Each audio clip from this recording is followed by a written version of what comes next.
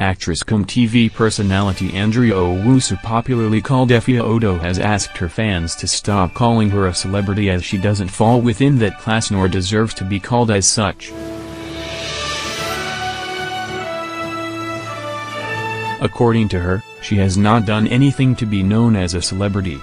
She proceeded by saying that characters like Yvonne Nelson is called celebrities and that she working towards attaining the celebrity label.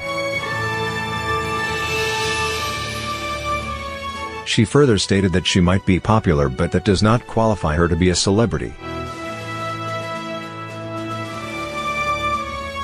Efia Odo was mostly referred by Ghanaians as Slay Queen and gained popularity by slaying on Instagram.